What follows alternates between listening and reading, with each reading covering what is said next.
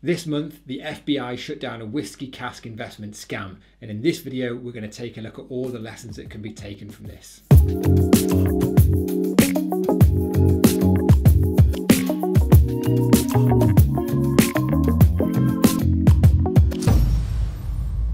So welcome to the channel everyone, and welcome to our new studio, or our alternative studio. And before we start this video, I've just got to get something off my chest, and it is, I told you so! We've been talking about whiskey cask investment fraud for years on this channel.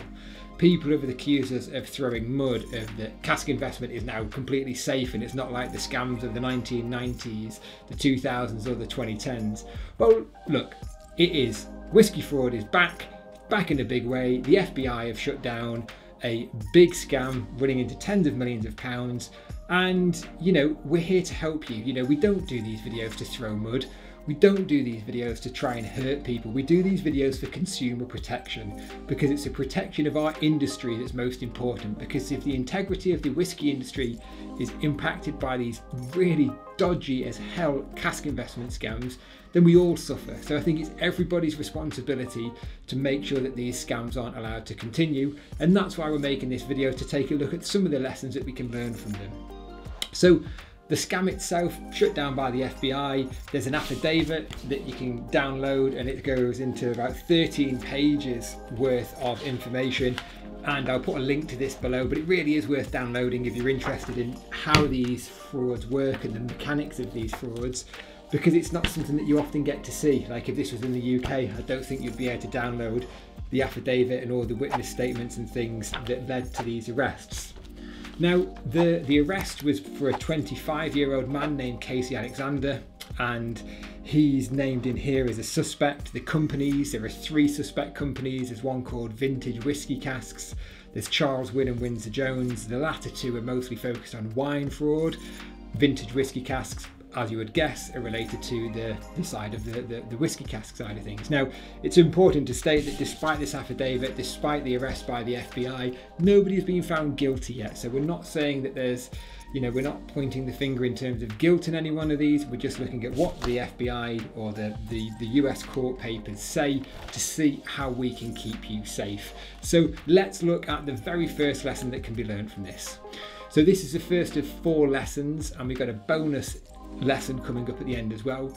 And the first lesson is that just because your casks are in a HMRC bonded warehouse, it doesn't mean that they're safe. And this is something that a lot of whiskey investment companies talk about on their websites and in their literature. They go, oh, your casks are stored in a HMRC regulated bonded warehouse. And in fact, I think there's something on the Vintage Whiskey Casks website that goes on to this effect, so we'll put this on the screen now. Our whiskey casks are stored in the perfect environment, a fully regulated government bonding facility under the watchful eye of master distillers. Upon purchase, yours too will also be stored this way to ensure the highest quality of maturation. For more information, please download one of our brochures or give us a call. So why do companies always talk about casks being stored in a HMRC regulated warehouse? Because it's basically to try and like pull the wool over your eyes. It gives you this wool, lovely, fluffy feeling that your investment is safe, and if HMRC are looking after it, nothing could go wrong. And this is the point of this lesson. That protection can only come if that cask is in your name at the warehouse. Who gives a damn if it's stored in a warehouse, but it doesn't exist? So the point of this, you know, lesson 1, the cask is only safe in a bonded warehouse if it's stored in your name and you've got full autonomy over it. If the company still own that cask, or the company still have autonomy over that cask, it doesn't matter where it is. It doesn't really matter. And this is like another point to remember, like in this as well, like if you haven't had confirmation directly from the warehouse that the cask is held in your name, you could, for all you know, be part of a massive Ponzi scheme. These sorts of frauds are able to go on because they're so convincing. So if you've not had independent confirmation from the warehouse that's storing your cask, your job this weekend is to find out exactly what warehouse that cask is stored in, send them an email, send them the details of the cask and tell them that you've purchased this cask and that you want to check that it's in their name. Because the point here is that it doesn't matter if you've got a certificate, an invoice and a contract to that cask if it doesn't exist in the first instance. So all of this HMRC, bonded warehouse protection, whatever, only comes about if you own the cask in the first instance. If you only have title to it, it's not the same, you're not protected. So that brings us nicely on to lesson 2 of this scam. And that's that just because a company appears legitimate, it doesn't mean they are legitimate. Now, Vintage Whisky Cask actually tell you to go and do your own due diligence. So again, we'll put this on screen now. The risk is not purchasing from a reputable distillery or company. We always advise investors to do their own due diligence to minimise the risk. And this is simply doing some research in the company and especially the distillery that you're purchasing the casks from. So again, this is a suspect company. They've not been found guilty of anything, but they're named in here as a suspect company. It's very easy to make a convincing looking company. It's very easy to register that company on Companies House. It's very easy to get a beautiful looking website and do all the things that make them look authentic. But you don't know their intentions unless you're in the mind of the owner of that company or the person who's managing that company on a day-to-day basis. You've got no idea what their intentions are. So what do I mean by this? So you can buy a cask from a legitimate company. For all intents and purposes, Vintage Whisky Cask was a legitimate company. They checked out on Companies House. Their addresses, well, they had addresses in London, but that's another point we'll come on to in a second. So, but the point is that they were scamming people. They set up that legitimate company, apparently, according to the affidavit, to scam people. So this goes back to the point that we just made.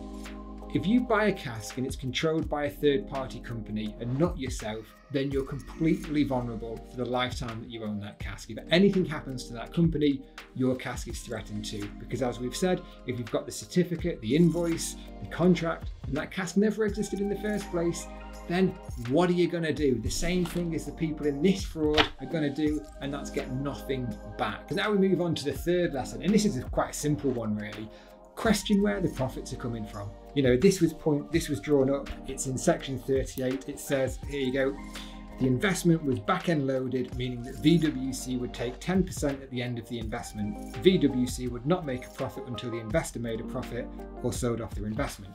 However, point 39, Witness 3 admitted to making around 2% commission of the dollar amount of each sale. Witness 3 was also paid for the flights and hotel stays and everything like that, and provided funds to use on trips. So seriously, where are the company's profits coming from? Because if you bought a cask from a company and they're telling you that they're only making a profit when you sell that cask and they're taking a 10% share of that profit, come on. How are they running on a day-to-day business? How are they affording to buy the inventory of these casks to sell? How are they affording to pay the staff every month? How are they affording to pay the rent every month and the advertising and this, that and the other? It's just an easy way to check whether they're lying to you, because if they're telling you that they're only making profit when you sell the cask, which in many cases they're telling you to hold the cask for 3, 5 and 10 years time, seriously guys, come on. So now we get to lesson 4, and this is what I said at the start. This is nothing new. Cask investment fraud has been happening in the 1980s, the 90s, the 2000s, the 2010s, and yes, we're back into the 2020s and we've got cask investment fraud being shut down by the FBI. You know, you've got the Nant Distillery, the Napier Spirit Group, Grand Tullery Distillery, Cavendish Wines. All these companies were shut down by the Serious Fraud Office, etc. and were operating on whiskey fraud. Wine fraud, broadly speaking, if you look at the likes of Rudy in the US, tends to sort of like focus on sort of like the fakes and manipulation of bottles to try and deceive the public. Whereas with whiskey, I would argue that the majority of the money, I'd probably even say 99% of the money from whiskey fraud comes in defrauding people with casks rather than faking bottles, because it's so easy to fake a cask. Because what have you got? Oh, I've got a certificate here. Oh, it's in this warehouse. Oh, it's there. Really? Oh, okay, I'll buy it. It's so easy to manipulate the public. £10 million worth of fraud was in this case alone, and this is the only one that's been broken so far, and I think there's going to be a lot more falling to date. So cask investment, the method of scamming people has not changed. Just take lessons, take advice from the history. And then this is where we jump into sort of like the bonus of this sort of video. And if you've ever watched any of my other videos, you'll probably know about this already, but that's get at delivery order. People walk into cask investment thinking, oh, it's lovely, it's a safe asset, you know, even if the value of the cask falls, I've still got the whiskey itself. Well, as we've seen in this, Doesn't matter. If you've not got the cask held in your name and the company goes bust and the cask wasn't in your name but the warehouse, then you've got neither your money nor your asset. So we're going to do another video in the next couple of days about delivery orders and looking about what the Scotch Whisky Association says on this. So what do you think? Is this the first of many to crumble? Have you seen any suspect companies out there? Do you think you've been part of a whiskey scam? Get in the comments below, let me know your thoughts.